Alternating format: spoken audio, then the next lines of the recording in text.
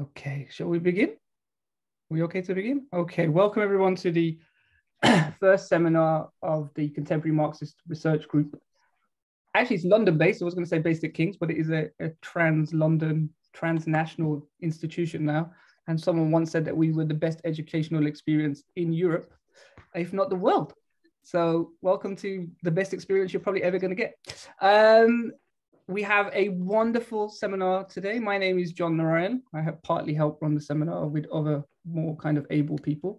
And what we're going to do today is have a seminar on what we've called a second pink tide, prospects and challenges for the Latin American left. As you may have been paying attention, as Europe itself pivots towards the far right and fascism, for those of us on the left, kind of more enamoring is what's happening in Latin America, with bits of the left seizing control of various states across the continent. But that, in a sense, is also a path of trepidation as neoliberalism globally goes into crisis and movements within Latin America seem not to have progressed in the way that we thought we had. So we are all kind of quite worried about the runoff that is going to happen in Brazil, or as we'll find out, about Chile's rejection of a what is essentially a neoliberal constitution.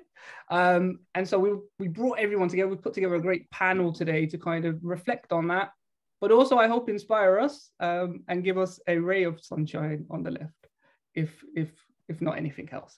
So what we're going to do is have 4 10-minute or 12-minute interventions, and then we will have, as normal, our questions and answers from our wonderful audience who come from across the globe. So if I introduce each speaker as we go along.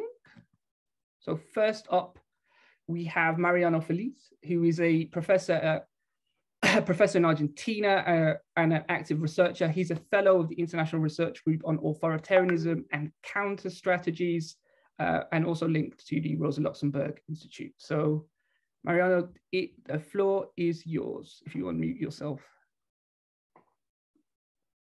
Thank you, John. Thank you for the invitation to participate.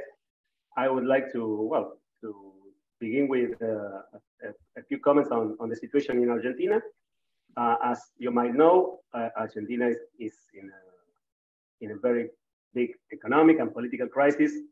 I think we can say that for the last 10 years, the country has not grown. We are in the process of stagnation with high inflation and growing inflation. This year, inflation is going to top about 100% in the whole year. This is not a question of the global crisis, but the process deep within Argentina's economy. I think this crisis began, of course, as in many other countries, in 2008 with the global crisis, but it accelerated after, in political terms, after in 2013, Hugo Chávez died.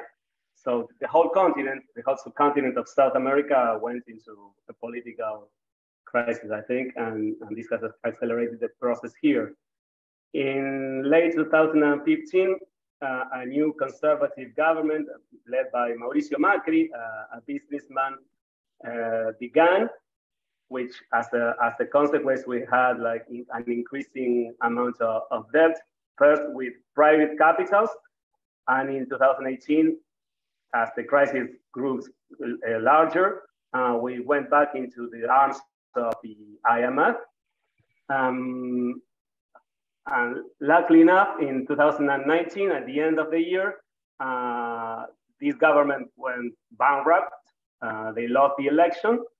But, and this is the connection with what we are going to be discussing here, there was the election of a new Peronist government. If you know, Peronism is what's called here a national popular movement born in the 1940s.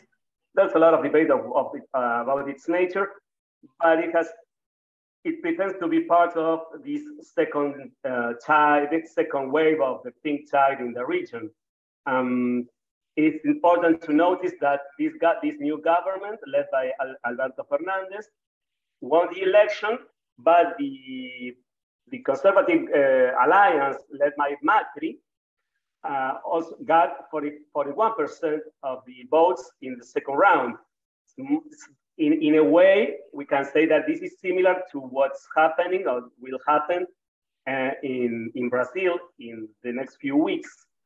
The question here is that this new government, the government of the Frente de Todos, the front of everyone, that was the name of the alliance led by the Peronist movement, included as the vice president, Cristina Fernandez. She was the president of Argentina in the first wave of this so-called pink tide or red tide or whatever. In Argentina, she was president between 2007 and 2015 for 2 terms. This new government came into power with the slogan that they were going to restart the economy. An economy, as I said, was stagnated and with high inflation, and to begin by helping the last ones in the pyramid, no, in the social pyramid.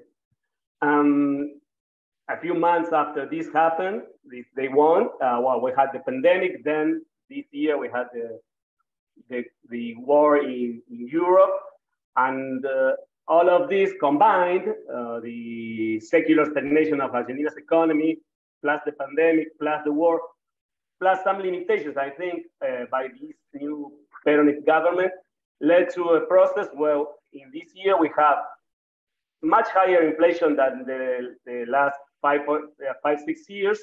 In 2015, inflation was around 40%. As I said, nowadays we are running into 100% a year inflation.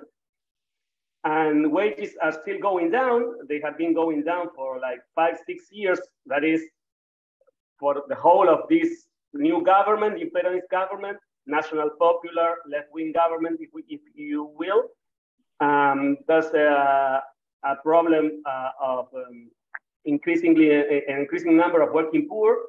There's a lot of job creation, but most of the people that are getting a new job are still poor, even if they work. So we have a problem with the salaries, the wages that are being paid here in the country. And besides, as I said, in 2018, Macri's government got us back into the IMF's, the International Monetary Fund's arms, but the Peronist government renegotiated this debt during the last year and this year, and we are now again within an austerity program led by the IMF. I think this question, the question of austerity in the midst of this economic and political and social crisis, I think is part of the hegemonic consensus here in Argentina between both sides of the political spectrum, this conservative alliance led by Macri and the national popular Peronist alliance led by Alberto Fernandez and Cristina Fernandez de Kirchner nowadays. And to this consensus, the consensus is the need to get to foster austerity to recover economic growth in the long term. And to this consensus, I think we have to add the consensus around the need to promote extractivism, a new form of extractivism in the country. A new form of extractivism led by exports that should help the North to transition into a new energy matrix. We have new projects around the shale gas, in a deposit of shale gas and oil in the south of the country called Vaca Muerta, the cow. We also have deposits of lithium in the northern part of the country, together with Bolivia and Chile. And this is also, there are very big projects there to extract lithium for exports, led by transnational corporations in general terms, German corporations, Chinese corporations. We also have green hydrogen projects in the south of the country, and of course, the traditional soya bean exports that are most of our agricultural exports. All of this is part of this new wave of extractivist policies that the current Peronist government is pushing forward with a developmentalist argument, but at the same time, these projects, the project of the conservative alliances too. There's no debate there on what to do in general terms. So the question here, to me, and that many social movements are having at this time here in Argentina, is whether this is a popular government, as they call themselves. They call themselves national popular, or a left-wing government. This is a really tough question, or not so tough, I guess, since they are pushing forward with a project of a program of austerity that will reduce fiscal deficit, that is cutting down public expenditures, that is promoting extractivism, as I said. And it's also promoting the repression of resistances. Just yesterday, there was an important repression by the police forces, the national police forces of Mapuchean communities in the southern part of the country, Mapuchean communities that were taking a plot of land for living. And well, the police forces of the national government went there to expel them from those places. And a couple of years back, we also have a very big repression of the taking of a plot of land by about 3,000 families in the greater area of Buenos Aires, and they were expelled also by the police forces. So there's the actual situation and the actual policies by this so-called popular government. I think the question here is, in what way we can see that this government can be called part of this new pink tide, and what such a government should do in this context. The question, I think, I think this is part of what we should be discussing, is whether being moderated, signing treaties with the IMF and fostering austerity is the way to go, or whether they should radicalize their strategy in terms of in moving further to the left, which is something that it's not happening. And just to wrap up, I think there are a couple of questions that are important too.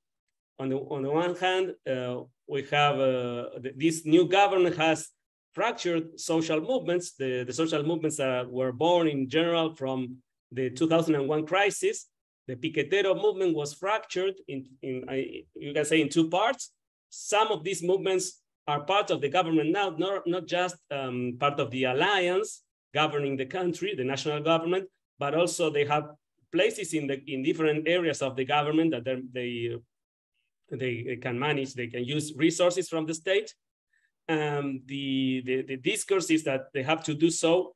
They have to be part of this alliance to put a stop to the right-wing government, the possibility of a new right-wing government. So the question here is, what is a right-wing government? A government that follows austerity policies, that represses resistances, that signs treaties with the IMF, that proposes extractivism as a development path.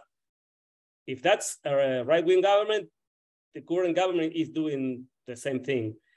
And of course, there are many other movements, social movements are outside of the governing alliance.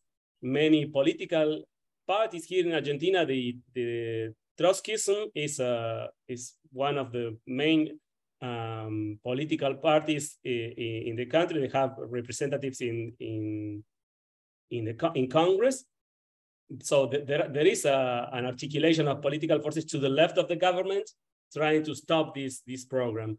And at the same time, on the other hand, we also have the advancement in a similar way as in Europe or the United States, the advancement of the so-called extreme right movements, which is, I think, something that we should discuss, at least here in Argentina, if this advancement is something real in terms of the political possibilities that they have to become part of the government, at least in our country, or if they are just a sort of scarecrow that favors the austerity measures being put forth by this so-called national popular government. I think this is something that should be discussed.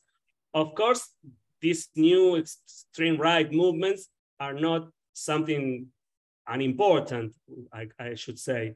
There are some people that have tried a couple of weeks back, a month ago, more or less, that within this discourse, they had tried to assassinate the vice president. And this is not something that we shouldn't worry about. But I think that there has to be a discussion around what is the program, what's the program of a new left should be, and whether what the Peronist government is doing right now is in fact such a program, and what the consequences are going to be in 2023 when we have again presidential elections, and right now the possibility of the conservative government coming back into power are very real. So we are like in a very tough situation, I would say. This is all I want to say right now. I think we're going to have lots of elements to discuss. Thank you. Brilliant, Mariano. Thank you very much, and for being on time. Can I just say, in the chat, can we put the questions in the chat rather than the document? Because the chat makes it easier for everyone to see the questions, and also for those of us to read the questions out. So it would just be better to use the chat. Thank you, Mariano. Next up, we have Catalina Montilla, who's a senior lecturer in international relations and the director of the MA in international relations and director of the Archbishop Desmond Tutu Center for War and Peace Studies at Liverpool Hope University. Her current research focuses on public diplomacy and peace building in Colombia.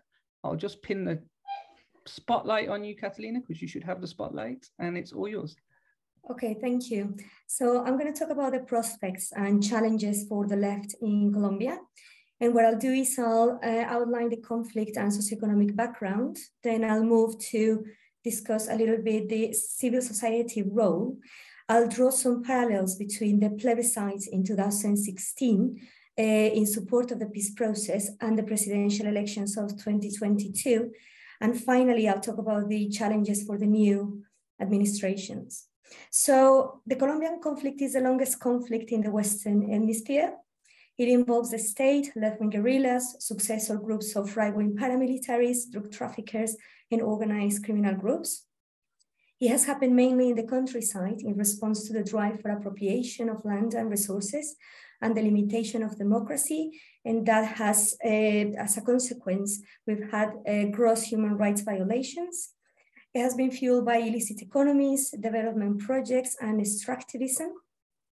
The government has spent between 3% and 4% of its GDP, of its budget between 2000 and 2016 in the war. And this is a conflict that has resulted in about 220,000 deaths and 7.7 million internally displaced population by the time the peace process is signed. Now, in terms of victims, the official registers count 9,330,000 give or take victims in total by 2022, with a sharp decrease in that number between 2016 and 2020 of less than 1 million.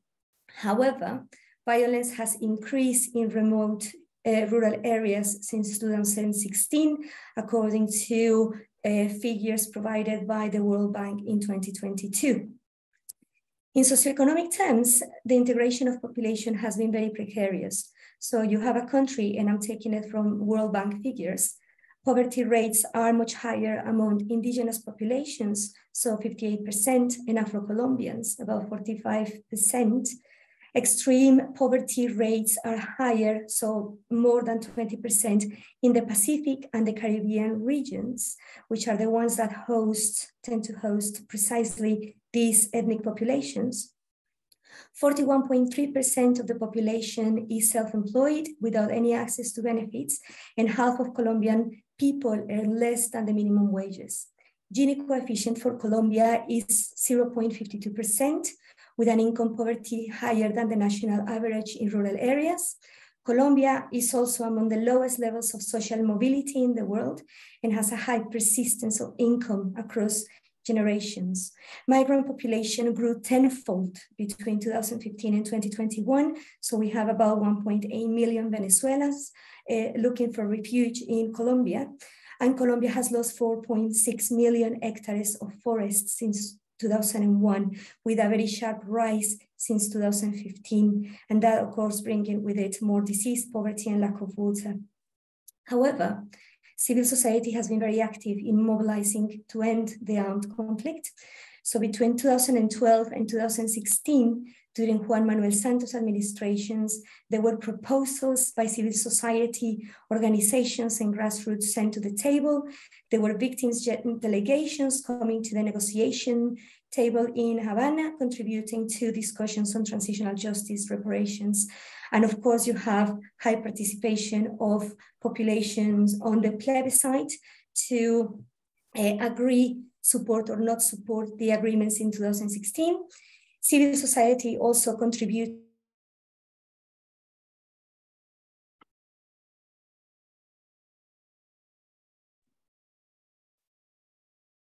Is that just me, or is that for everyone else?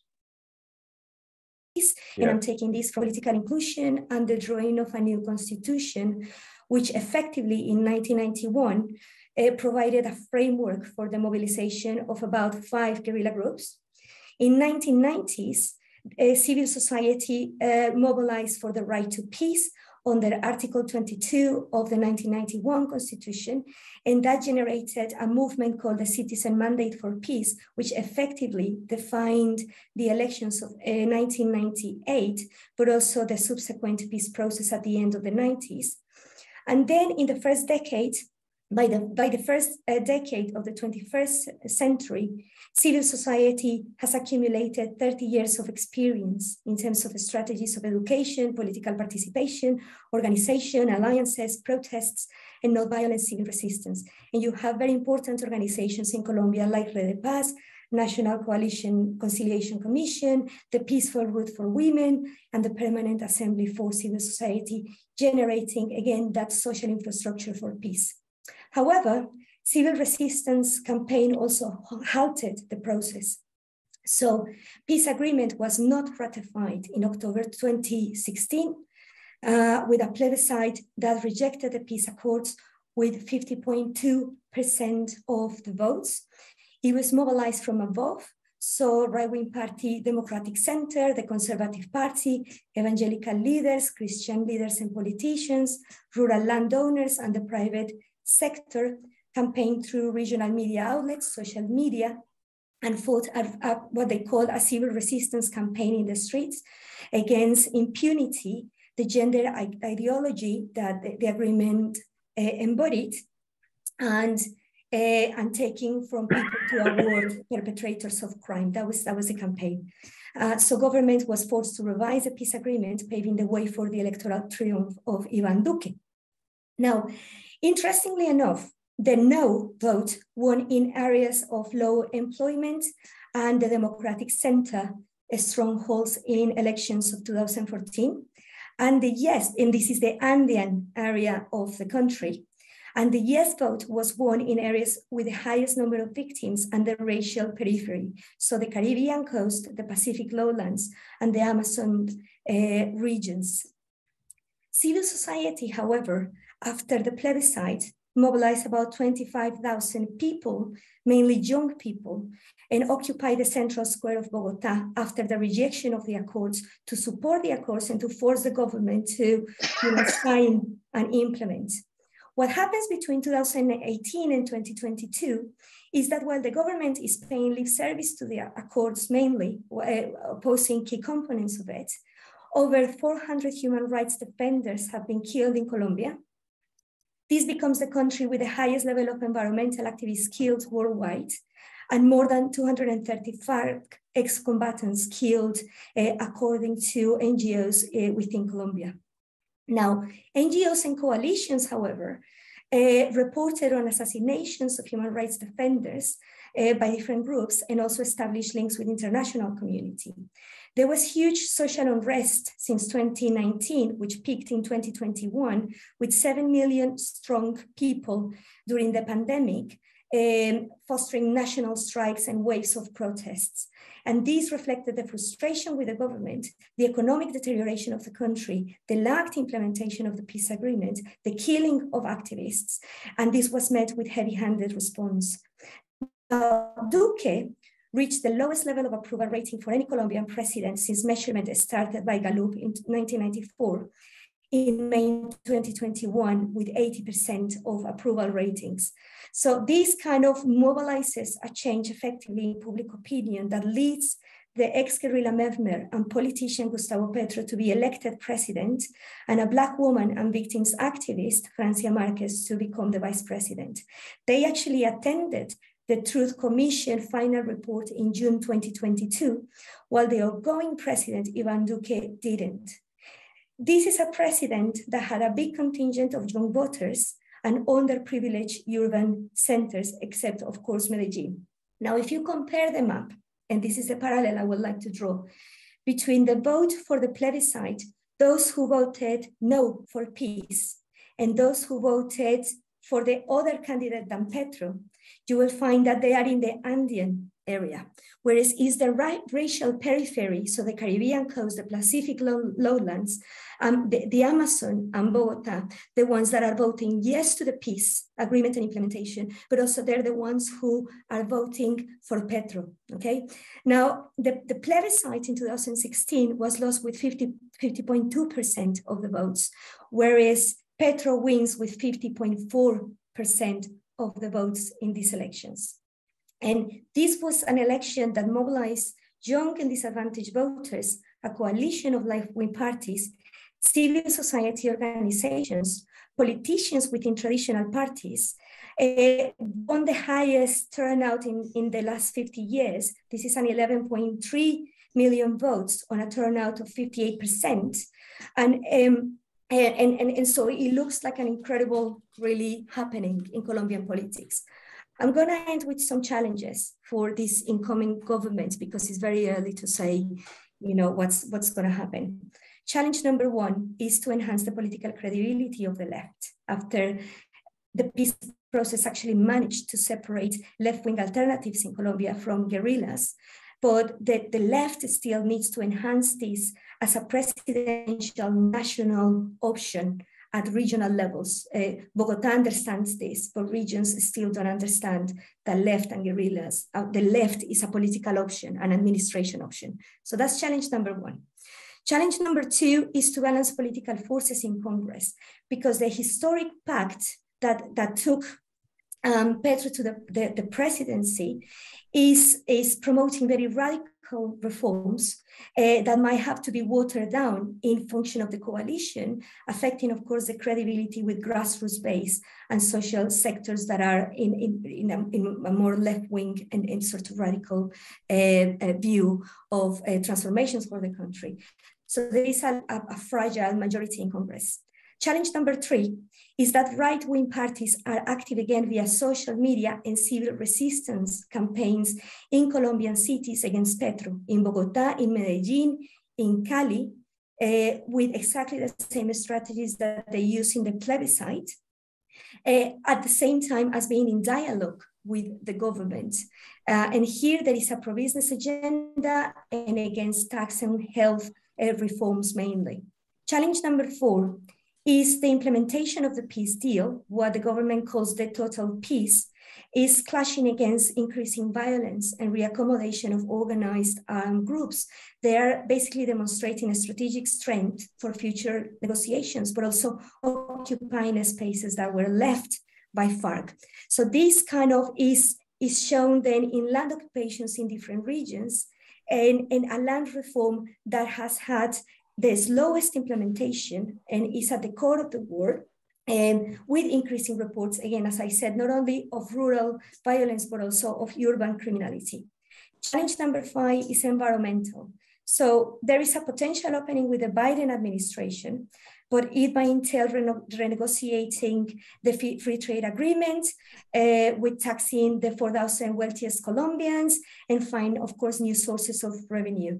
And Colombia, bear in mind, is highly dependent on coal, on oil, and on mineral extraction for more than half of its exports. Challenge number 6 is balanced security reform against human security and drug trafficking challenges. So the United States prefers the route of extradition and forced eradication, and that has been the preferred route traditionally. And so the new government is gonna, have a hard time selling a different type of policy. Challenge number 7, and is the last one, is a socioeconomic agenda in a strained economy. There is a depreciation of the Colombian peso. It fell 3% in June. The stock exchange fell 4%. So that, of course, entails investment confidence. We have a world debt crisis at the moment, with more than 40 countries in debt, risking falling or being in default. We have about 1.6 million Colombians that fell out of the middle class during the pandemic. And this big project very quickly can alienate private sectors. Bear in mind, Colombia is ruled by oligopolies, which have links to political and media classes, but also alienate middle and upper middle classes if they don't see a quick change in their economic prospects and situations. That's me, thank you. Thank you, Catalina, thank you very much. Okay, let me just move the pin. There we go. Thank you for that, Catalina. Our next speaker is Risa Rouse, and she's an Afro-Brazilian researcher and human rights lawyer, mother and lecturer. She has been working at the intersections of law, race, and gender studies and Marxist political economy. And the floor is yours. Hi, everybody. So, yeah, I think to start and directly address the question whether we are living a new pink tide or not, I would say that I think it's better not to put in those terms in order to avoid possible errors in the analysis of the present conjuncture. And I think my intervention here will talk a little bit about this in a Brazilian perspective. Those errors or mistakes can hide very, very important dimensions of the social reality in the days we live in. And I think that there's no doubt that we have clear main political and economic differences between the beginning of the century and the contemporary moment regarding this progressive cycle, right? So many of them were already mentioned here. So first, that now we have a political instability in the region, and not only the re-emergence, but the greater organization of the extreme far right. And two, now we have a more challenging economic scenario for any left-wing government, with the current stage of the industrialization and all the changes in the global scenario and the end of the commodity cycle. And this has a big hold on all these possibilities to the new pink tide or not. And third, the intensification of fights and rivalries between powers in the international arena. And the last one is the challenges faced by Latin American regionalism that also retreat a lot in the last decade.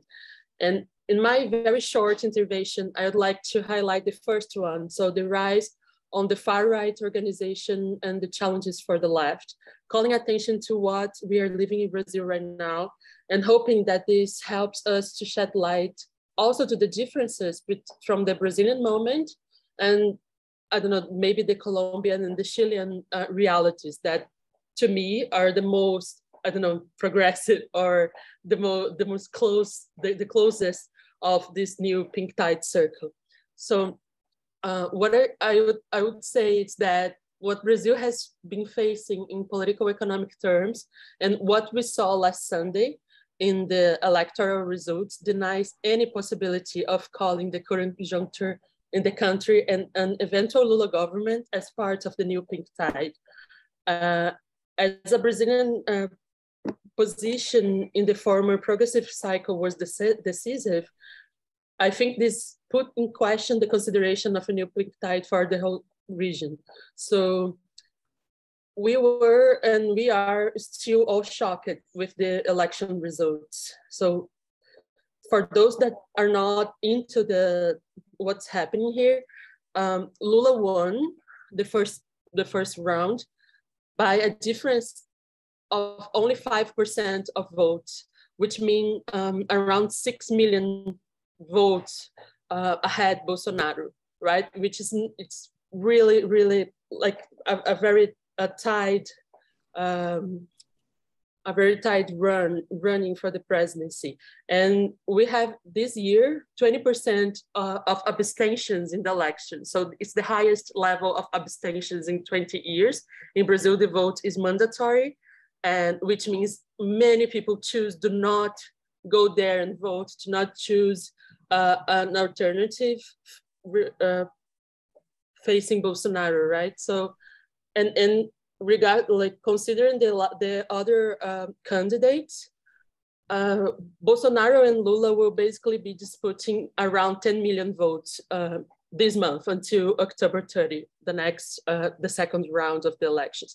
But what shocked like most part of the left, and I think the whole country, is the fact that almost all Bolsonaro ex-ministers were elected for the Senate or the lower house in the Congress, with a really shocking advantage regarding the left and the center candidates. So this, I think this shows how Bolsonarism and Bolsonaro has been reaffirming itself as a very strong and conservative, strong and sociocultural power, you know, not only a power, but a phenomenon that it's not temporary. It's not something that will go away very fast or soon or easily, but a more rooted sociocultural phenomena that it's linked with all the Latin American and specifically with the Brazilian history, you know?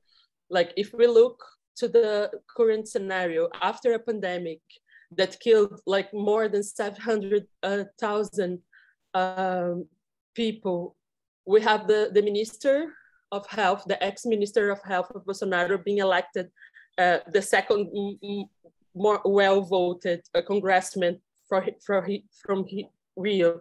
And we have like people as Ricardo Salles, that it was the ex-environment minister, being elected with 3 times more votes than Marina Silva, that was the former candidate to presidency, an environmental activist, being elected in this situation. And we have Damares Alves, former ministers of family, women and human rights, elected for the Senate with 45% of votes in Brasilia, that is the capital. So nobody was expecting this, neither them, neither the far right, you know, like all the forecasts were saying the opposite. All the political analysis were saying the opposite, or were saying like that maybe those people would be elected, but never with this level of advantage, you know? So this shows us something, and we need to learn with this first round of the elections, and trying to understand this far-right re-emergency phenomena as something that maybe it's not only more rooted, as I already said, but something that really shows the direction we're going into, you know? So I would also, sorry, I'm not watching my time, so if you're fine, you're fine.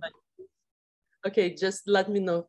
So I would say that all this shows that Bolsonaro can canalize deeply racist and sexist conservatism forged by 350 years of slavery, decades of 2 anti-communist, Christian, and very nationalistic dictatorships, and a daily afterlife of that past, where those practices are reaffirmed and re-elaborated in and through institutional political policies and practices.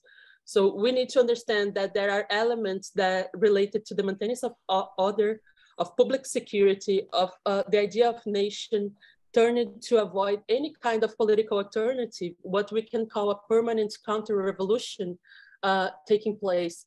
and elements linked to the conservation of family and Christianity to sustain a certain type of social reproduction pattern that enables super-exploitation of labor and the maintenance of a higher level of expropriation and dependency that are still hegemonic in Brazilian civil society and present with a lot of force in workers' subjectivity and daily lives, which is why Bolsonaro went to the second round and why many figures supported by him were elected to the Congress. So Bolsonaro always represents a simple answer to problems that are complex. And he gives cohesion to Brazilian conservatism by saying that intellectuals, that university elite and the press actually make things difficult and actually like represents a barrier to the development, a barrier to the greatest future that Brazil can have as a leadership in the region. And they get in the way in order to drive Brazil to a so-called communist way that could risk all these elements I've just mentioned. So the fact that Brazil is transitioning also from a Catholic to an evangelical, neo-Pentecostal country, also a very neoliberal phenomena, plays an important role in religious fundamentalism for the first time, serves as an important popular fortress for the organization and solidification of the far right. So this is also a new phenomena that was not present in the first cycle of the pink tide, and now it's very, very strong here. And I guess it's getting stronger in the whole continent. So all these points and comes to dialogue with the weaknesses in Lula's campaign and in Lula's political economic project. Because all this and the necessity of maintaining the same social reproduction pattern, it's also present in his campaign and his political project. So his project, it's now much more directed to reinforce neoliberalism and financialization of everyday life than its former administration, which contradictory brings him to a position where he, at the same time, he needs to face Bolsonarism and Bolsonaro in this direction, but at the same time need to conserve some of these elements to maintain the same social reproduction pattern.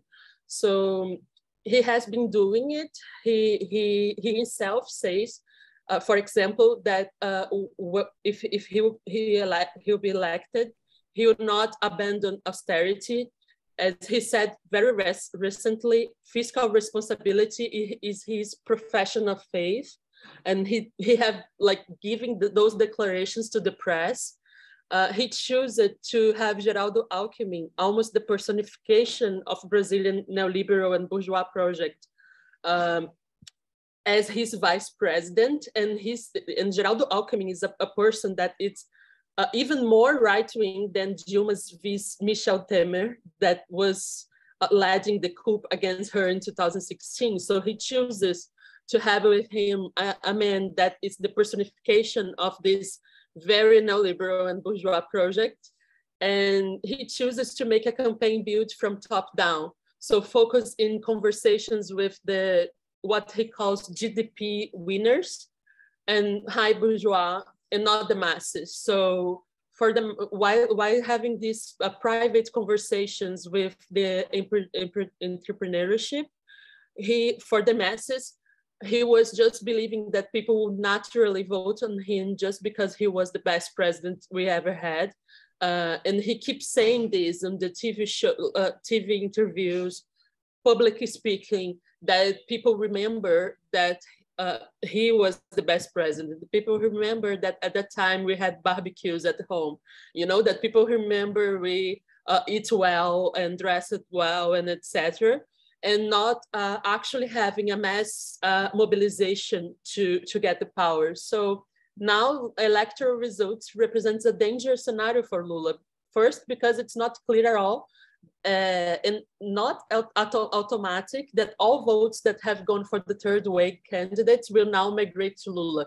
This is not something that it's predictable and that it's like automatic path, despite those candidates showed support to Lula, you know, because it's an electoral basis that are all from center or right perspectives, and they are very anti the Workers' Party, and they are very anti-leftist. So, and second, the campaign of a neo-fascist as Bolsonaro never move along to the paths of the rules of the game or to the paths of the democratic game.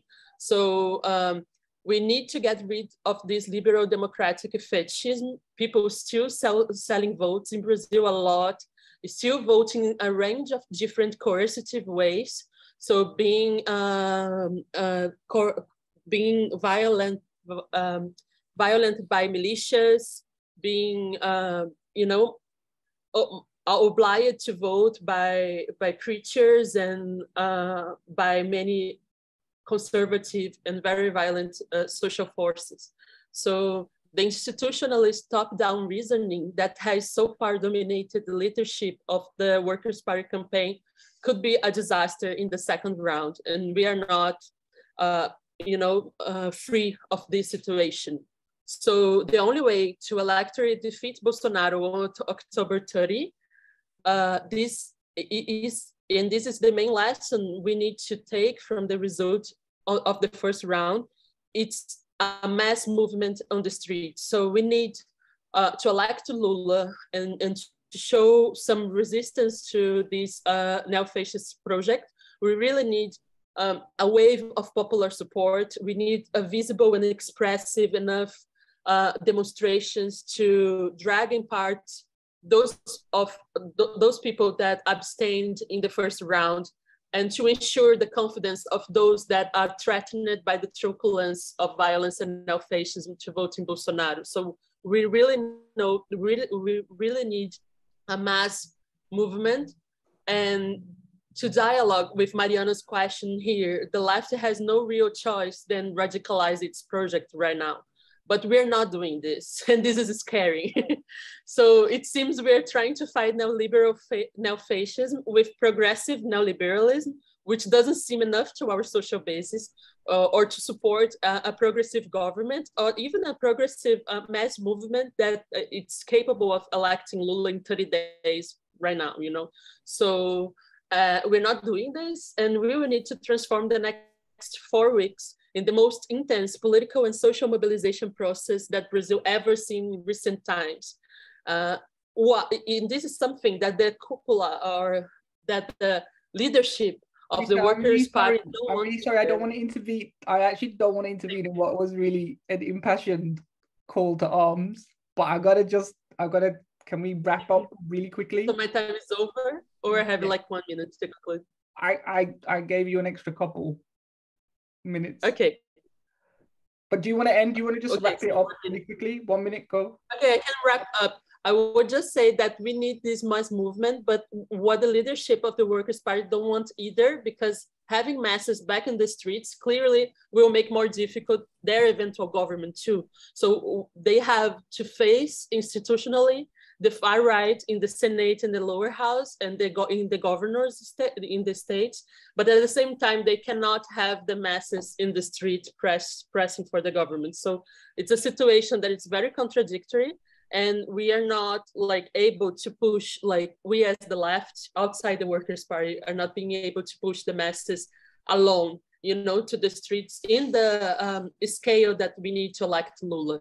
So this is something that I would say, and thank you. Sorry for the time. No, that was actually really wonderful point to end on that I think we'll definitely come back to. Okay, I'm just going to move the spotlight to someone else. Okay, our final speaker is Camila Viagra, who is a critical legal theorist, historian, and journalist from Chile, writing on the relation between inequality, corruption, domination, and how to institutionally empower common people to resist oppression from the powerful few. That is quite a research project. Currently, she is a fellow at the University of Cambridge, and she's conducting research on plebeian constitutional rights. Camilla, the floor is yours. Thank you. Thank you for the invitation to reflect on the current conjuncture in Latin America. To answer very quickly to the question, is this a second pink tide? I would say no. This is my short answer. And I want to first refer to 4 patterns that are in the region, and then go into Chile and see how these patterns play out.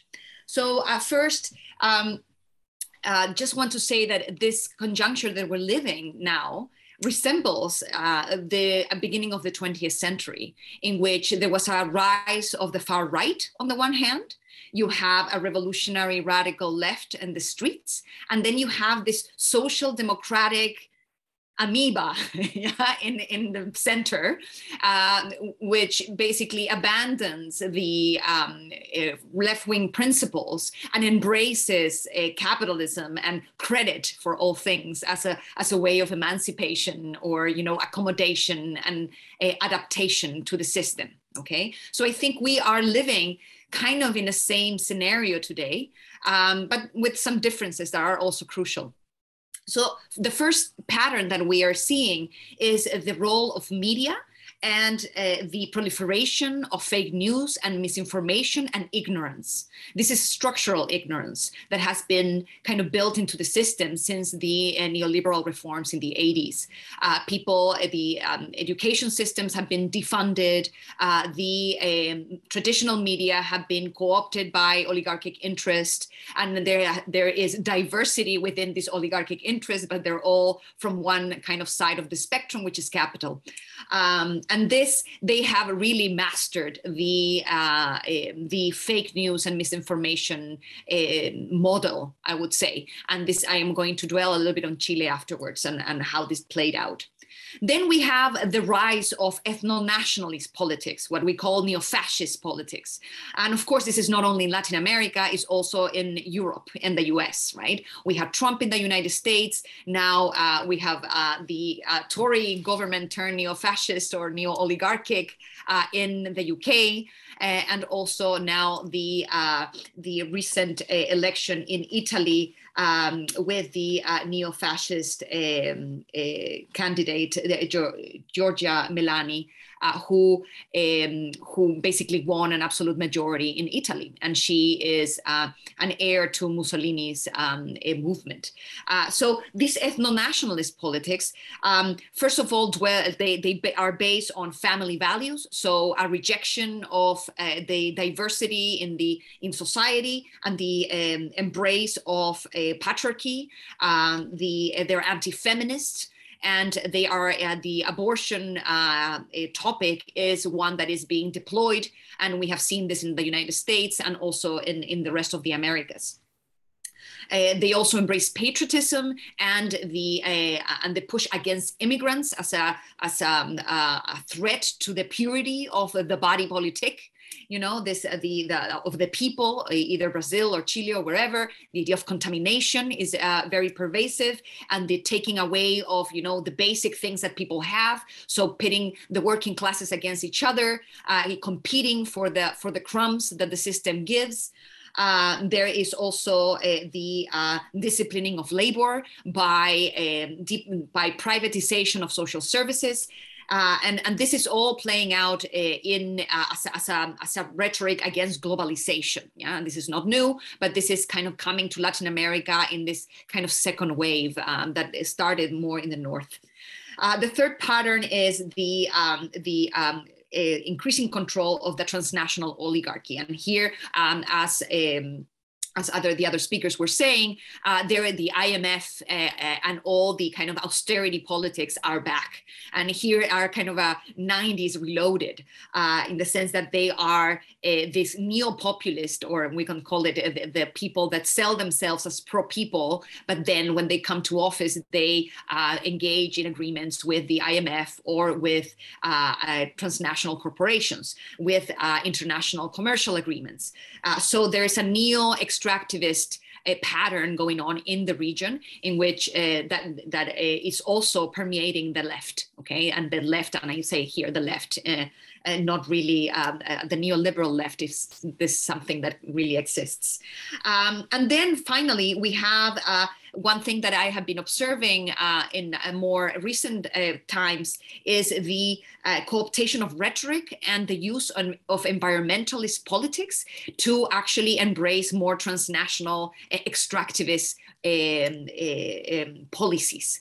And I'm going to talk a little bit more about this, but it's how, you know, the greenwashing and how this money from the global north goes into funding NGOs in Latin America that say that they are environmentalists and they are protecting the environment, but what they're really doing is putting a barrier to the nationalization of resources that the first pink tide or the pink tide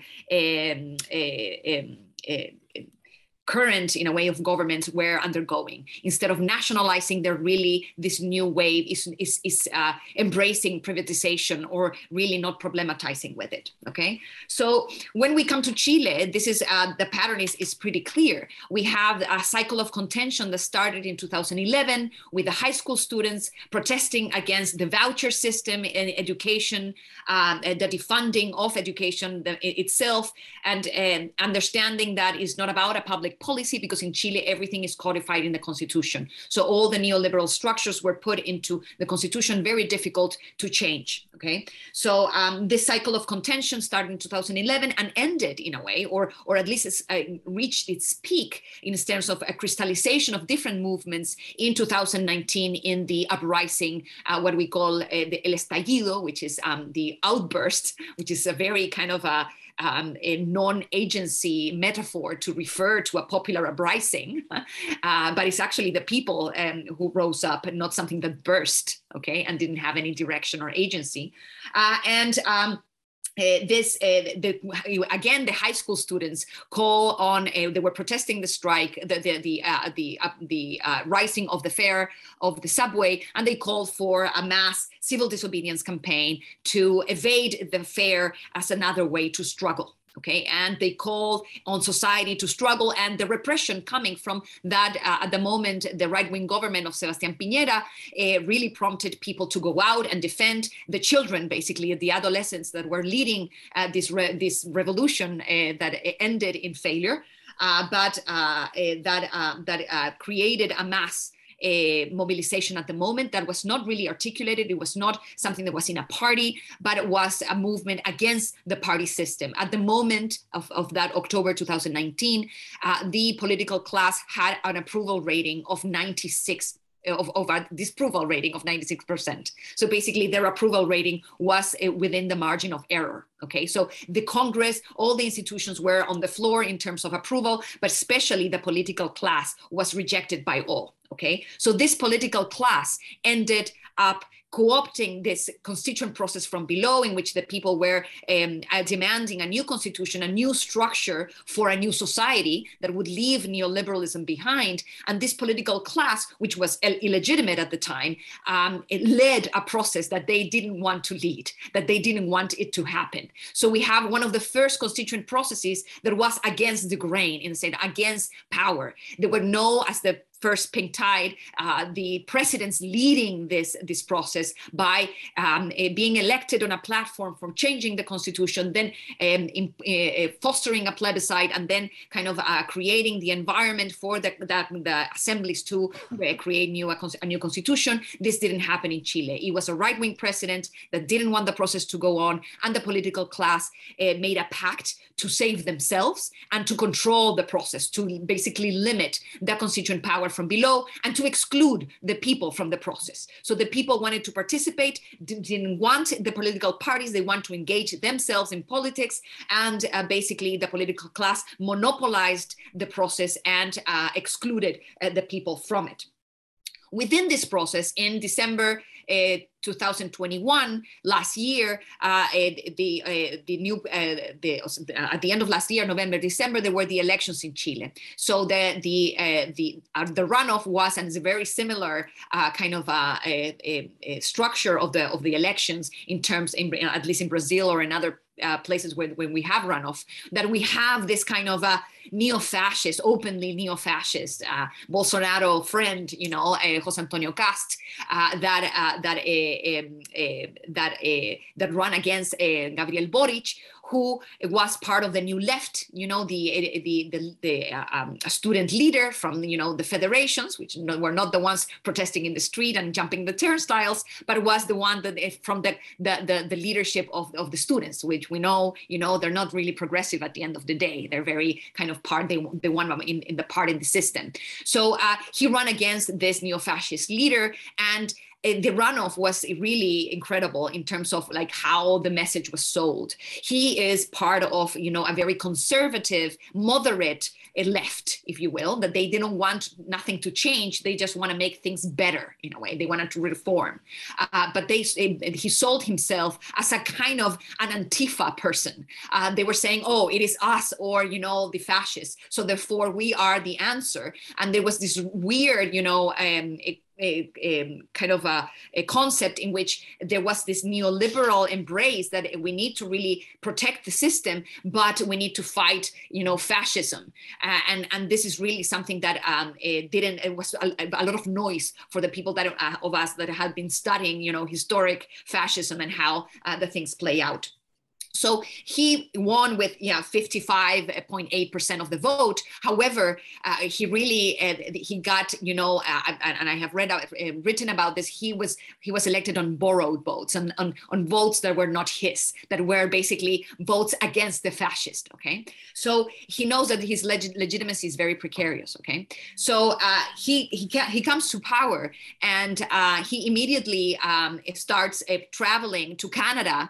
Canada is the country that has the most investment in Chile in copper, for example. They're the owners of the majority of copper mines. So immediately he goes and he embraced Trudeau, and they had a beer like buddies in the bar, and they really became best buds. And he basically went to offer 30 more extractivist projects to Canada. Okay, the same happens with the green hydrogen, which was started by Piñera.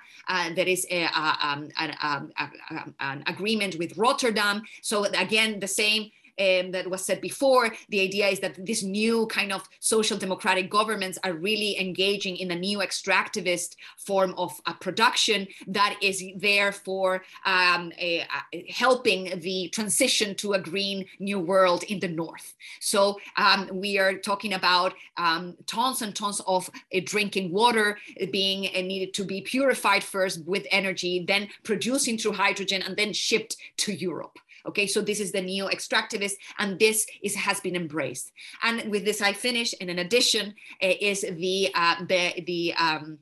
the embrace of the TPP-11, this trade agreement which gives new rights to corporations to sue the governments if the governments engage in new regulations that dampen their profits in the future, okay? So in a neoliberal country like Chile, in which everything is private, so for you to know, copper was nationalized in 1970, so 100% of the copper was from Chile. Now 70% of copper mining is in transnational hands. So when we talk about changing the regulatory structure, if we change that, it means that Chile would need to compensate all the mining companies for the changing of the structure and for nationalizing their own industry. So if we think about the parallel of abolishing slavery in the United States, in which the state paid the slaveholders because it was basically expropriating their wealth by liberating the slaves, the same is happening now. We are the neoliberal left this is a social democrat that doesn't believe in the welfare state is pacting with, the Canada and Australia and other countries that are the mining leaders in Chile to give them rights to their corporations in order to be compensated, and for Chile to be kind of frozen in its model of development because it would be too expensive to move away. And the example of water is private in Chile, and corporations need water, for example, copper mining to do their extraction. So they need water, so they buy liters per second at 20, 30 years. So if we nationalize water and enshrine it as a human right, then we will have to pay the corporations for our own water. And this is basically where we're at. And this is what is happening right now. And the president, who has the monopoly over foreign policy, has said that he will accept anything that will be voted in the Senate, which is controlled by the right-wing coalition. So if the right-wing coalition says yes to the TPP-11, he will just, ratify it and sign it. And this is basically, again, as has been said before, if the right-wing government is the one who embraces transnational oligarchy that is backing corporations, that is privatizing, and that is embracing the fiscal responsibility, which is also a phrase of Boric, this austerity, therefore we cannot call them properly left-wing party or candidate. So we need to really dispel this idea that because they call themselves social democrats or because they call themselves as left, we need to call them left, and we need to accept that. That is unacceptable from my perspective.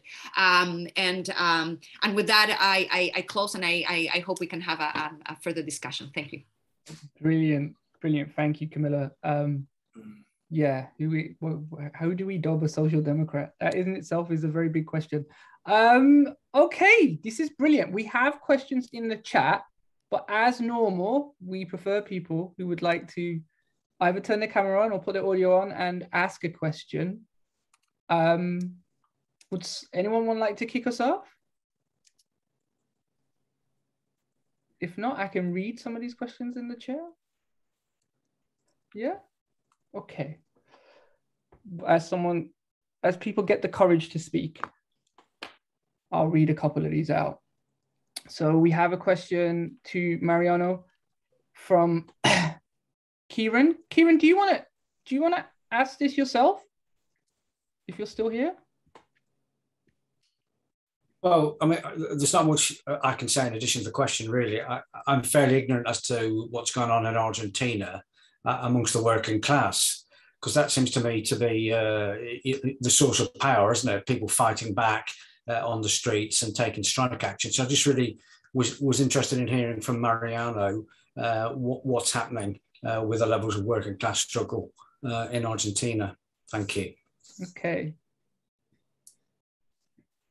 Let's see if I can get someone else to say hello to us. Mario, would you like to ask your question, or do you want me to do it?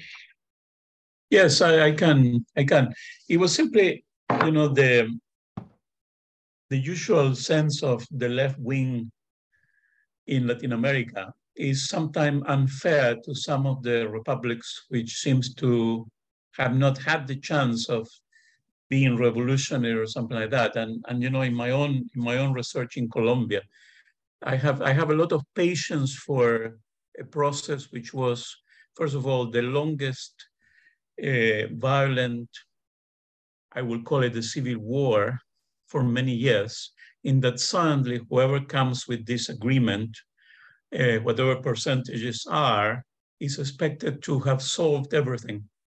And therefore, that's why my question was to Catalina, do you think that Colombia, which in many ways, the church, economics, the oil and many others, is an exception to movements of left wing of the 1970s. So you have Camilo Torres, 1964, and then you have everybody trying to get at things. And then Petro comes as a president, and 2 to 4 years later, he needs to have solved everything. I have lots of patience for him. I know him personally. So I'm not saying he he should not go more left. But sometimes Colombia is a bit out than socialist republics, you know, Chile 1970, Cuba, Venezuela, Nicaragua, etc. And then Argentina had it, Brazil had it, and then suddenly Colombia is expected to have solved everything. Well, they're just coming into this game of leftism. Thank you. Cool, thank you. I'm going to try and get a question for each speaker so that we have like a... I think I've got 3, so I know, so I think we'll just... I'll go for them. We'll come back to them. We'll come back to them. Don't worry, I've got them noted down here. For Risa, there was a question on Brazil from Sam Prike, who I think has gone. And the question was, in some reporting on the Brazilian election, the evangelical churches are said to command up to 30% of the electorate, who nearly all vote for Bolsonaro, the right, regardless of class and ethnicity. Is this the case? Are there similar developments elsewhere in Latin America? So that's about the role of the evangelical church in Brazilian politics. And then Camilla, I'm hoping there's a question for you down here. If not, I have one. There isn't one. Why don't we take one of these more general ones then, Camilla? You could do that, and then I can in the next round I can ask you a direct question. You can also answer the evangelical one in Chile, because also brilliant. Yes. Feel free to drag this across to your context and vice versa. And if you have questions for each other on the panel, please go ahead with that. But if we just go with this last one from Neil Coleman. Neil, do you want to read this out? Do you want me to do it? I think it's better if Neil summarizes it. If he's here. Is Neil known to us? No? Okay, we'll come back to that question. I'll take yeah. Go for it, Neil. Sorry, I'm on my back with the bad back at the moment. But which question did you want me to... I raised a few issues there. Well, I think if you could just dissect it into a succinct part in the comment that you left. Yeah, look, it's really about what is, you know, let's not call it the pink tide. What is the progressive shift in Latin America mean for the global, both for the global South and for the international situation currently? And there's a danger, in my view, that, you know, we as left-wing analysts, you know, always tend to be quite, you know, correctly to raise the critiques, to raise the contradictions, to identify, you know, all the areas where these movements are going off track. And the question really is, in the context of this contested terrain and this global international crisis, for us in Africa, you know, I'm based in South Africa. I'm an activist in South Africa. You know, the Latin American progressive shift represents the only hope for humanity at this particular point in time. I mean, if we look at this desperate international situation, where does a progressive potential really reside? And it's Latin America at this point, with all its contradictions and problems. So the questions I was posing was, yes, you know, critique, identify the problems, the contradictions from Brazil to Chile, as people have done, but what are the possibilities? You know, let's not look at the limitations only, let's look at the possibilities. You know, the Gramscian saying, you know, pessimism of the intellect, optimism of the will. So, you know, what are those possibilities in terms of the regional, you know, we had seen ALBA and various other attempts in Latin America in the previous so-called pink tide, attempts to develop ideas of, you know, alternative industrialization programs, attempts to nationalize national resources in Bolivia, in other countries, an alternative financial architecture, the role of Latin America in global multilateral institutions in the United Nations. As I mentioned in one of my questions, I was part of a trade union delegation at the International Labour Organization a number of years ago, And the fact that you had progressive Latin American governments present there completely altered the balance of forces on particular debates in the International Labour Organization. So, you know, on the big challenges in the world today, or, you know, on the nuclear threat, on you know, questions of military confrontation, on a whole host of questions, you know, in the World Trade Organization or in various other institutions.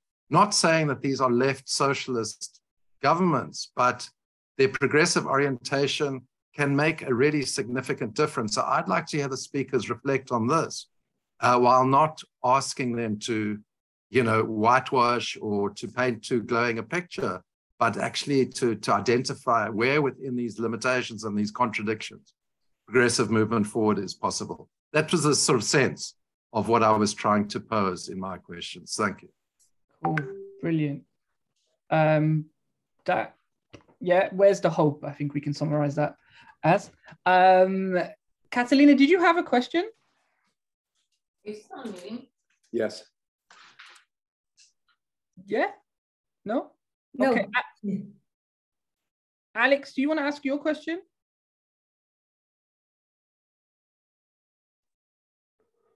Okay.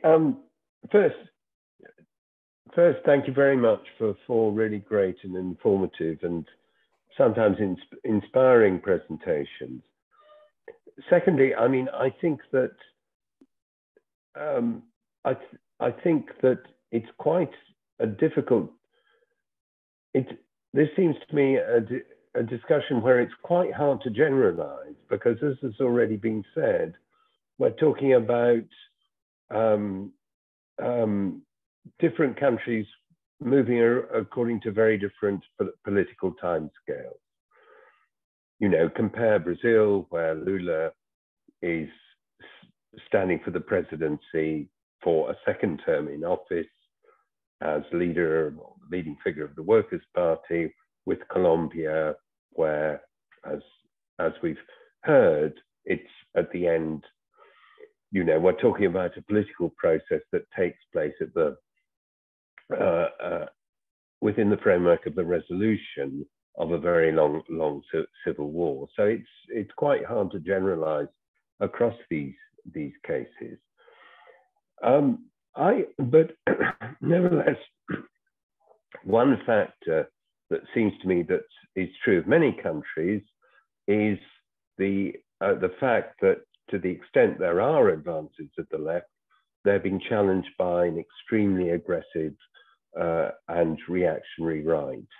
I mean, most obviously in the case of Brazil, but it seems to be true much more generally. So I'd like to ask, to what extent is this new right? Is this right new? To what extent does it represent political innovation in the Latin American context? To what extent, however, is it a continuation of very long-standing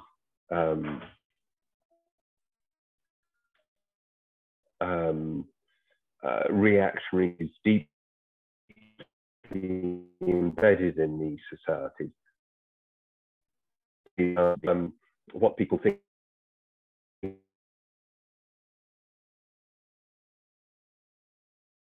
about the balance in and innovation. Thank you.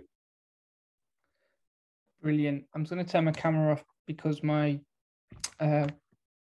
my feed is not so great. I'm conscious that actually only men have asked questions.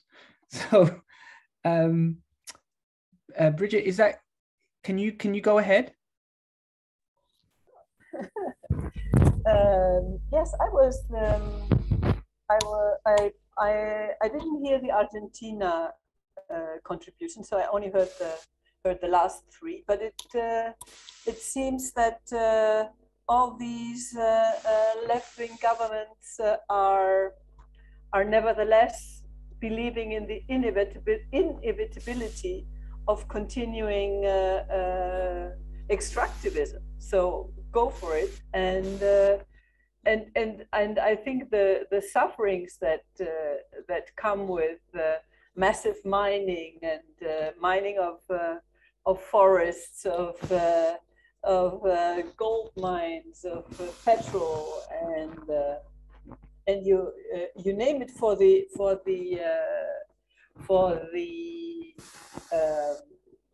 population is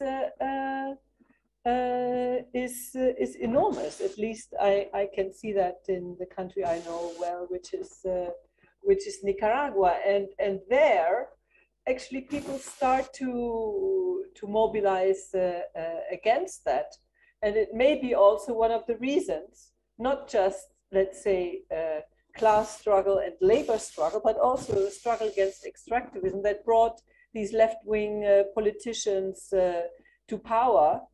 And are they now definitely betraying this part of their electorate?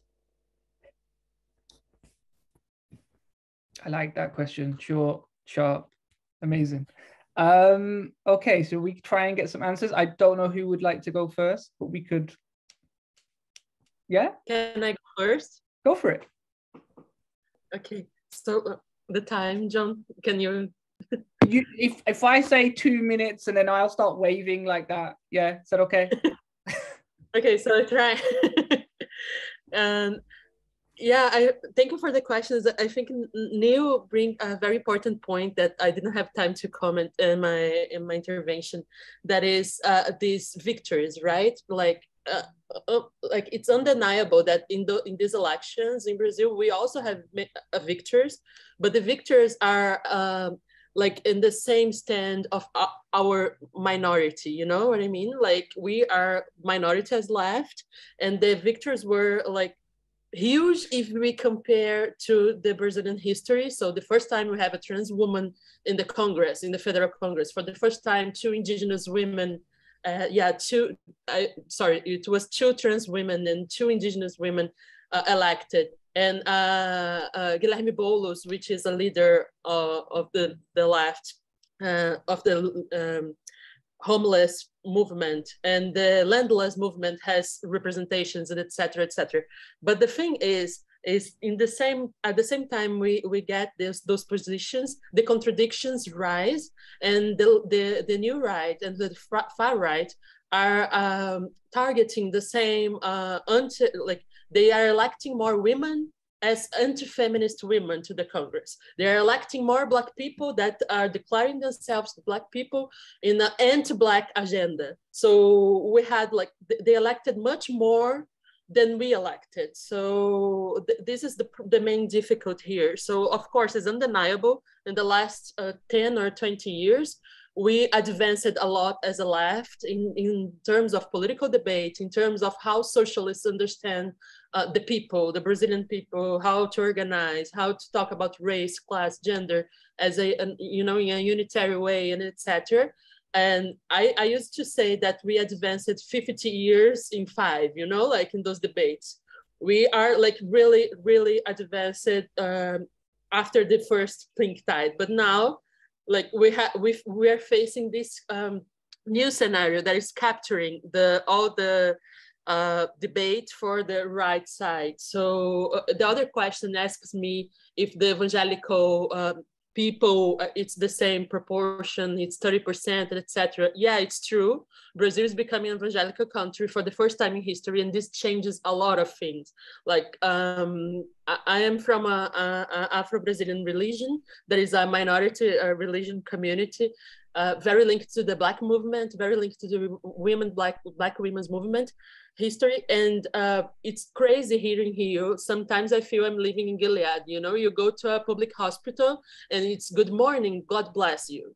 Good morning, it's something that 10 years ago, it was not like that, And we had in Brazil, of course, the Catholic Church has a very conservative force for many decades, but the left was used to deal with Catholic Church, and also the left was born in many Catholic grassroots movements. So we had a part of the left that come from Catholicism and builds with mass movements with people and etc. etc. This new evangelical scenario is totally different. We don't have this grassroots organizing. We need to build it, but we need to understand how to build it. It's a different philosophy. It's a different, very linked to neoliberalism, individualistic, all this stuff. So so Kalenikos asked if we are living like if the new far right is really new, right? So yeah, I would say, of course, we always deal with this. It's a country that it was living in slavery 100 years ago. So of course, it's not new, but it's new in the sense that it shows itself in new forms, in new ways, and put us new challenges that the left it's not being very successful in facing it at the same extent. I would say this, and we need to face this. And I think Lula is a barrier to this, you know, so we can advance, because he's kind of, you know, retain the powerful and the mass movements in this sense of advancing something. But that's it. But the time is over for sure. No, brilliant. And I think this links up with what's happening in the other context. What I'm going to do is, Camilla, can you go next? And then we'll have Catalina, then we'll have Mariano just quickly responding. And then I'm going to try and get some more questions in. So be as brief and succinct as possible. Yes, I will. So first, on the evangelical question, I think we need to remember that this evangelical movement and the alliance with the far right is actually orchestrated from above. So in the United States, the Koch brothers funded the Tea Party movement, and that's how, you know, the Trumpist forces came to power. And in Chile, the neo-fascist José Antonio Cast went to the U.S., met with the movement of Alan Sears, and they basically passed the same protocol that you need to get your alliance with the evangelicals. And he went back to Chile and he founded the Republican Party that is in alliance with the evangelical right. So this is something that is repeating, is a pattern everywhere, and it's something that is funded. It's not something that is happening, that people are just converting. They're more funding of churches everywhere from the ground up, and this is a very dangerous thing that we need to take into account. Then in terms of this neoliberal left and the opportunities, one thing that I need to point out is that when we have neoliberal left governments in power, these pseudo social democrats, the problem is that there's no opposition. If they want to privatize, if they want to be fiscally responsible, if they want to do whatever conservative politics, there's no opposition. And this is terrible. This is how in the United States, you know, Obama was one of the worst presidents in that regard, because all of that, the conservative politics were passed with in a breeze, in a way. So nobody was opposing them. So this is something we need to take account.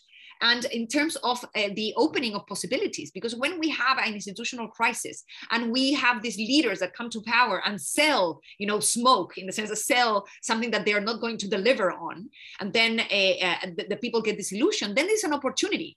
Because we need to pass beyond the representative politics. Representative politics has been from the beginning a form of oligarchic politics. People are excluded from power. People are ignorant. They cannot really engage in politics.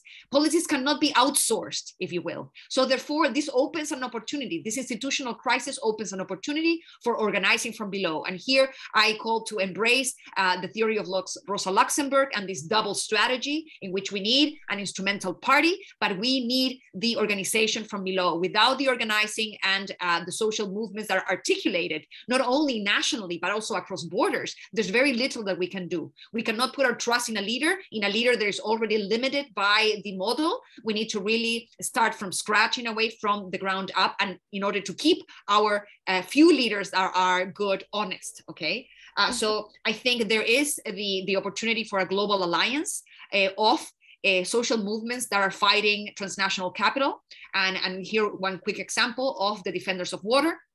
In Mexico, in Chile, there are communities that are fighting against the transnational corporations that are basically bottling all the water and bringing it to Europe. okay, or selling Coca-Cola. So they are rising up, and there's an opportunity for the people to get articulated and to actually push the transnationals away and not from one side to the other. That is what is happening, that people defend their locality and then they cannot transcend that. So I think it is an opportunity when this system, oligarchic system, is really degrading, that something new can come into play. And the balance between the old and the new, yes, we cannot go against the system in a way as it is played. We cannot just push for, raising it to the ground. We need to really kind of rework the system from within, because the system has its own legitimacy, and we need to build a structure that is outside, but can be connected in a way to the system itself, and not go back into the old patterns of entrusting our well-being and our decisions to leaders that are already in the political system, and they're already constrained, and they already have their agreements on the other side, and want everything to remain the same in order for the status quo to go on. Thank you. Brilliant. Thank you, Camilla. Catalina? Okay, on the first question, the first time left has a chance in Colombian institutions, maybe in the presidency, but we have a history of at least 4 mayors in Bogota that have come from the Democratic Pole, which is a left-wing party. So there is a history kind of there, and a tradition there that perhaps makes it easier for Bogota to imagine a left-wing alternative in the executive than might be the case of other regions in Colombia. Now, why somebody like Petro is not kind of more left, far on the left? There's a history, I think, in Colombia that might be able to explain that. First thing is our Andean region is the one that more strongly has the turnout of votes and tend to be center-right.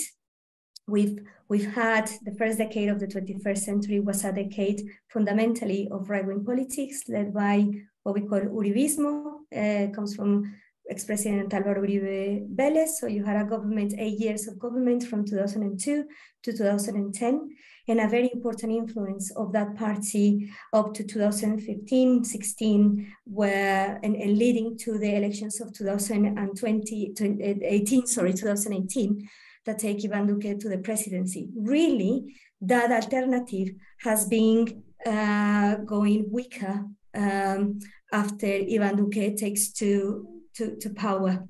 But what happens really in the first decade of the century is a backlash against negotiation, which rides the wave on a war on terror. Don't forget, the guerrillas are deeply unpopular in Colombia, and that has to do with the degradation of the conflict. There is a social debt that left-wing guerrillas have towards, not only middle class or high classes, but also poor populations due to the dynamics of the conflict. And experience, although urban sectors in Colombia haven't really, or have of course will have ties with rural areas, but not necessarily would have had experienced the conflict in the same way that rural areas have. Their experience of the left comes from knowing about the armed left, and come from knowing about Hugo Chávez and the wave of migration. I'm telling you about 1.8 million, right? Migrants from Venezuela coming to Colombia, and the economic stress and the social stress that also causes. So really, I mean, I think Colombia is still, in society in Colombia, needs to develop an understanding of the left as a political administrative that covers a national territory, which is why this voting is so landmark. Petro wasn't elected by the urban centers apart from Bogota, and certainly wasn't elected by the Andean area. It was elected by the racial periphery. And I think this is very important to take in mind. Second question on the agreement of Escazú. So Escazú is an environmental agreement for those who are not familiar with it. Yes, it passed in the Senate. It has to pass in the House of Representatives before it goes to presidential sanction.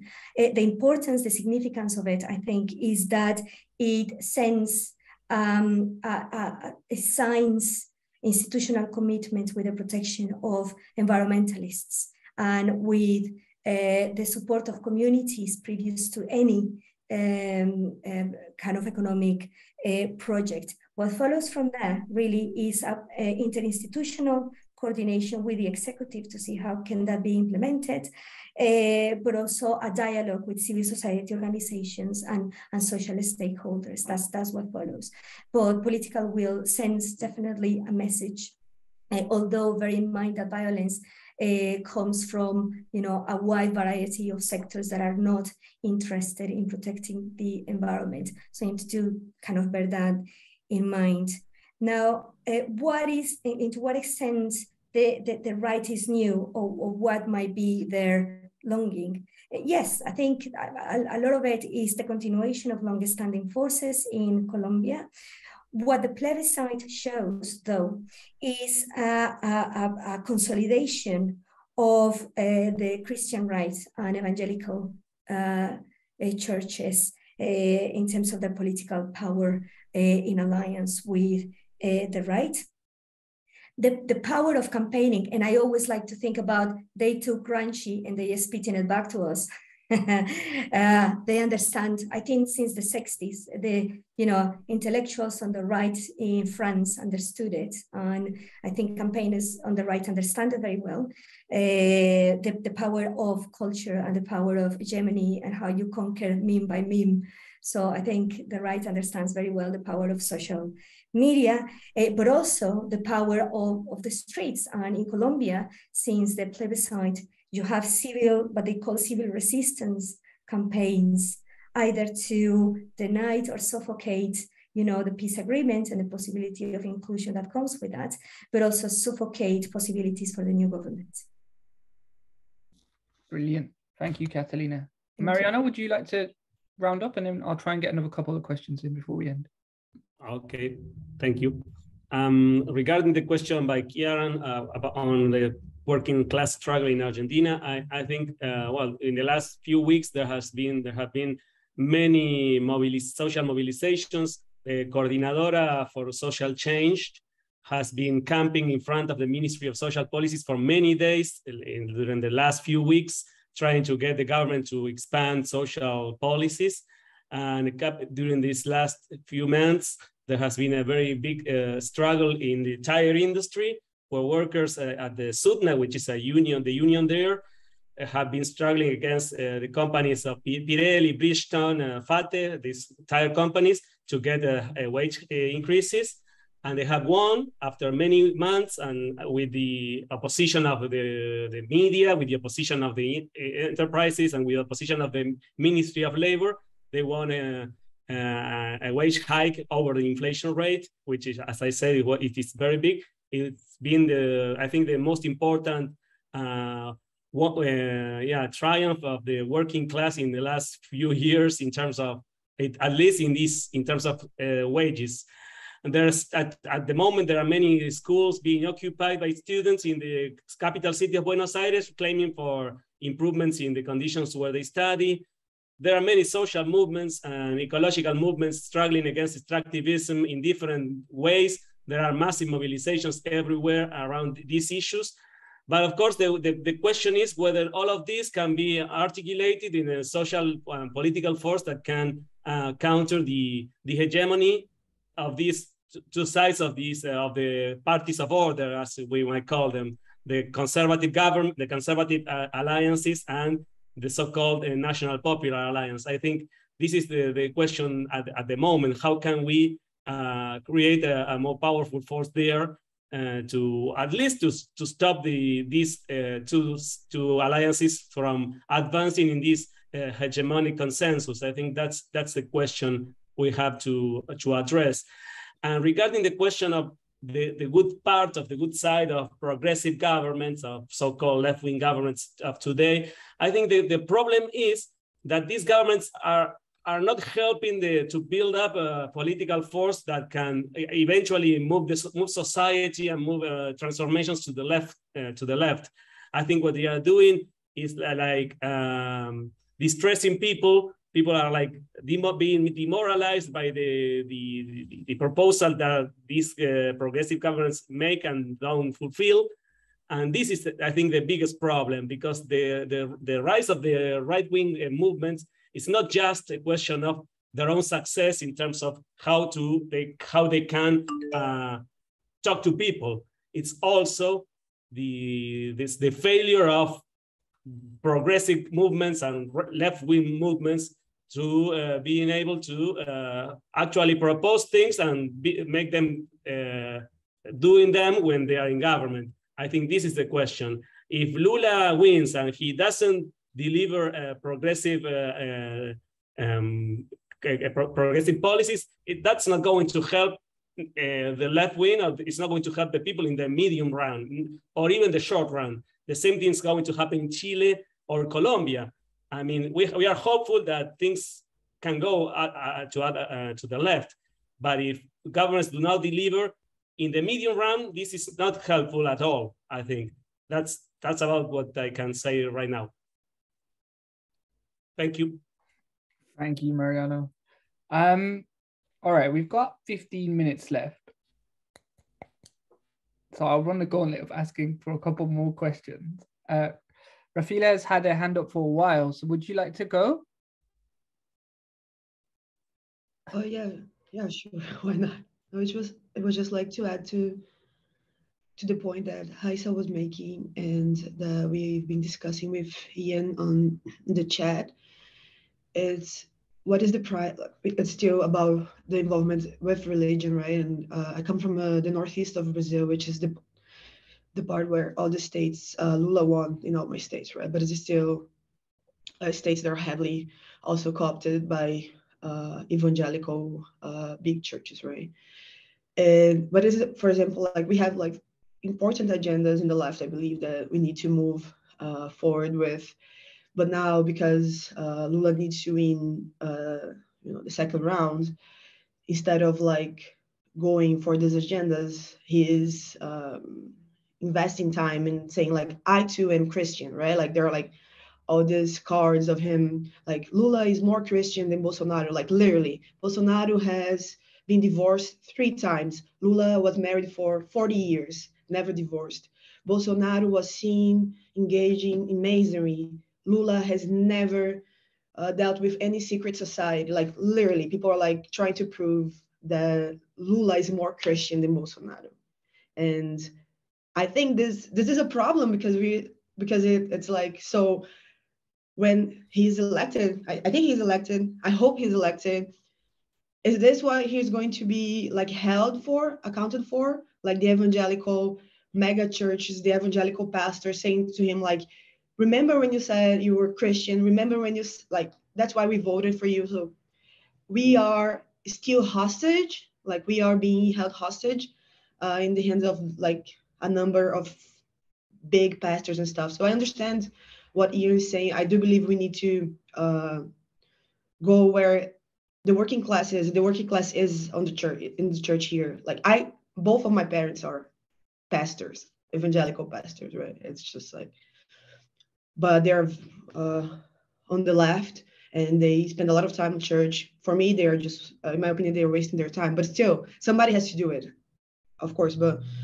we need to do it in a way that is not like getting our hands tied and being forever in this conservative like hellscape. That's it. Like we will be elected, but only if you play by our rules. So that we are just like giving you a crumb for you to shut up. So that's the thing. I feel like Lula could win without this. We have like people who voted for other candidates that are not Bolsonaro. We should be trying to go for these people. But I don't know why we are trying to go for the super crazy Bolsonaro fans that are now not going to vote for Bolsonaro because he's amazing. So this is what I wanted to add to the conversation, because it's crazy.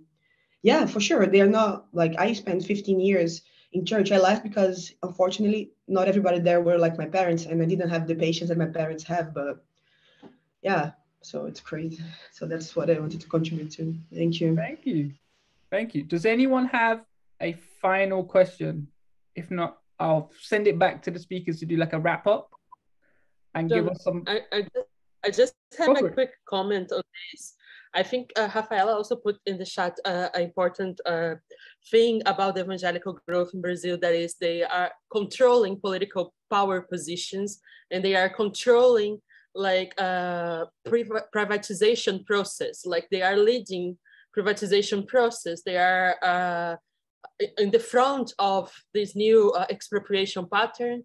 And this is something that we cannot discount. Like, it's not about who are the good Christians that we have to dialogue or not, you know, it's more institutional. And I have a student in the Federal University in Rio de Janeiro that told me in the last class, I am teaching gender studies. And I asked the class if they ever heard about second sex on Simone de Beauvoir. And they raised their hands to say, well, the only 4 persons in a 40 people class that ever heard about this book raised their hand to say, wow, the preacher in my church is making a study group to show us that how feminists, we destroy the family, how feminists destroy the world. And he is teaching us the book. So that's how we have contact with this. Like, this is something that is new, because like, it was not the operation mode of the Catholic Church, by instance, you know, like it's another way of targeting, of like going direct against any kind of progressive forces. So this is something that it's in the base that we need to account of, I guess. But thank you, sorry, I'll not take the time anymore. No, all the interventions are needed. All right, what I'm going to do is flip the order around of the speakers, and maybe we should end on the question of what is the future for the left in Latin America? Yeah, so Camilla, I know I've thrown you straight in, but do you want to go first? Yes, sure. Yes, so what is the hope for the left in Latin America? I would say that on the one hand is the opening of the space due to this crisis of the institutions, and the lack of trust in these leaders, that people can start trusting themselves and understand that people's powers need to be wielded by people themselves. And this is an opening that we didn't have before, when actually political parties are functional and the capital is stable. We are in a crisis, and we have the opportunity. And on the other hand, we have the indigenous peoples as kind of in the front lines of the struggle against extractivism, and how indigenous populations have, because of the international law, have a little bit more of capacity to actually fight them, using the tools of the system. Because they have previous consultation and other tools that have been granted.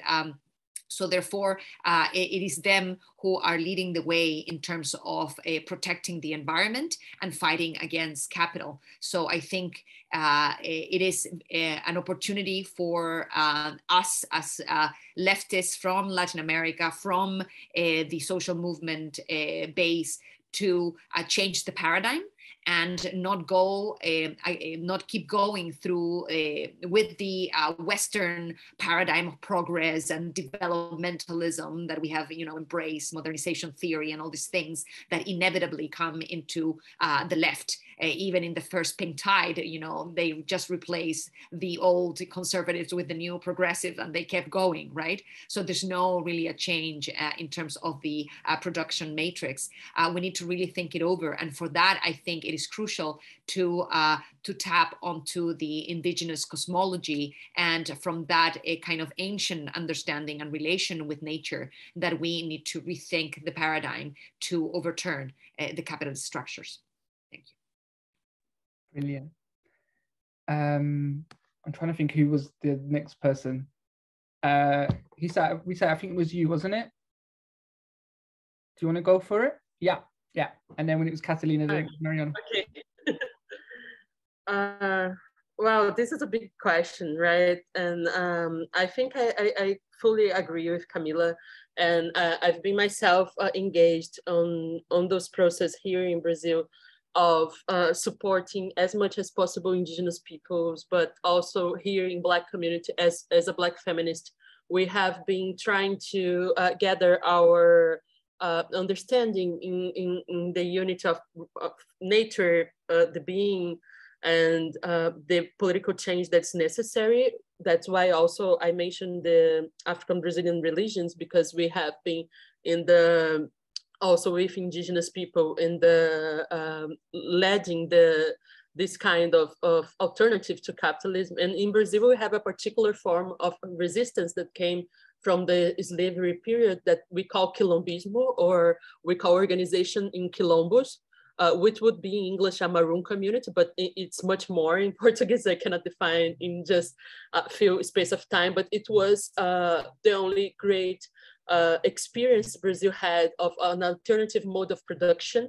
And we had this, I don't know, as a guide of how to do, you know, what we have been done in these elections as Black women. It was trying to build a common national political agenda for those Black and women that were indigenous peoples that were running for any position in the elections, trying to unify the political economic understanding of how to make it in capitalist terms, how to make in the state, like which kind of policies we could take, which kind of praxis, political praxis we could inspire of.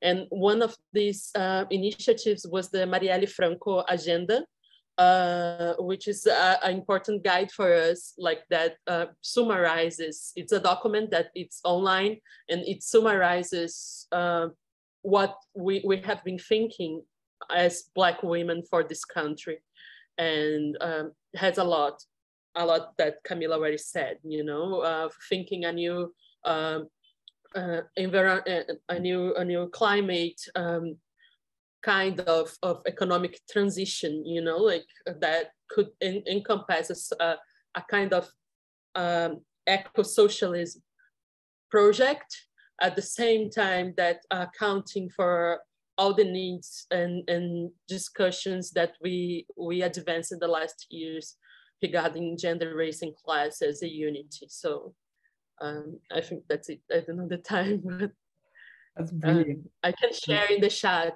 the link of the agenda. It's in Portuguese, but please do. Oh, and Google can translate it, not very well, but it does, you know, most of it. Catalina, go for it. I'm conscious of time, so I'll just say that the push for peace and the push for progressive politics have to go in tandem in Colombia.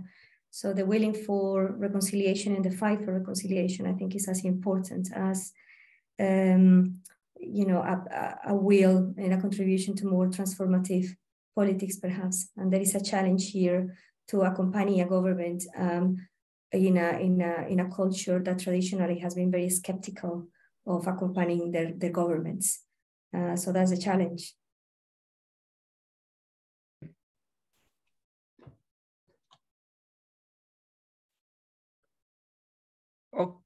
Okay, Catalina, are you still there? Yeah, I'm here. I didn't cut you off, right? You finished. I finished, yeah. It was a brilliant statement. Mariano, go for it. Yeah, thank you. I would like to say that, well, what we need to do as a left-wing movements is to try to articulate all of these struggles that I've been talking about here and transnationally, I would say, and look for ways to also to criticize this developmentalist alternative that progressive movements and political parties are proposing. We have to work on that too. We have to be able to do so. And I think something that is being done here that I think is important is that many different social movements are including in their agendas the environmental agenda, the workers' agenda, the different agendas, the gender agenda. The different agendas are being worked within the social movements in the different neighborhoods. And I think that's something important and interesting that has taken many years to happen. But nowadays, the possibilities of articulating these different struggles is much easier than a few years back. I think that's something that we need to work on in different ways and at different scales. That's it. Thanks. Brilliant. Thank you all very much for your interventions. And yeah, I think in every region, the hopes of the left never die. They always stay around. So I'd like to end with a bit of hope. And actually, we look to you guys for hope because we need it here. We are back. Thank you all. Can we all thank our speakers? You can use your emoticon claps. You can clap. You could turn your mic on and clap if you would like. Thank you very much for a wonderful 2 hours. We are back actually in person on the 2nd of November. We're not doing a Zoom one next time. For Chunlin, who is part of our organizing committee from LSE, is doing a wonderful book talk on her book, Revolution and Counter-Revolution in China. And it's going to be in person in Kings. We will send everyone the details through the mailing list. And if you're not on our mailing list, follow us on Twitter. I'm going to put the link in. I haven't got the mailing list link, but follow us there. And I'll put the mailing list link out on Twitter, just like we'll put out this video on Twitter. But again, thank you all very much. Please go and enjoy your day, evening, afternoon, wherever you are in the world. We'll be back next month. Vote yes in the UCU ballot. And yes, always vote yes in your union ballot, wherever you are and wherever your union is. Brilliant. Thank you. Thank you. Thanks, everyone. It was great. Thank you. Thank you. Bye.